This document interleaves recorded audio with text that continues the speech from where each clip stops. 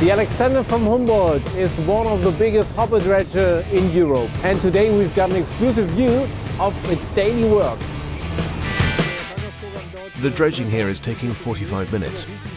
How much material are you dredging up? When it's full, about 9,500 cubic meters. That's about 8,000 truckloads. Wow!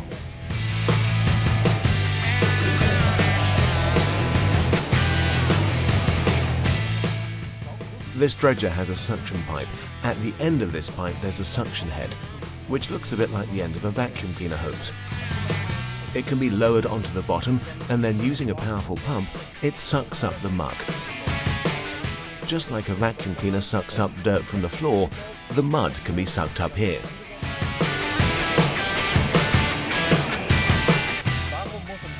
So why does the port of Hamburg need to be dredged regularly? Well, the Elbe River constantly brings with it a fresh supply of silt, and because the current is not as strong in the harbour pools, that silt can settle on the floor of the river and form sediment.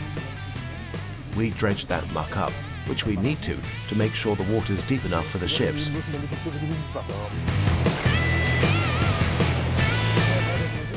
Now we're very close to the Kuhlbahnbrücke, and you really get an impression of this ship's size.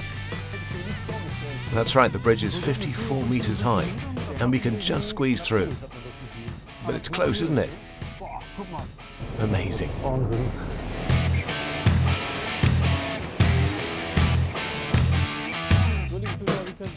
As you can see, the loading bay is very full. Now the ship's heading down the Elbe to Lestland. That's where we're taking the sludge.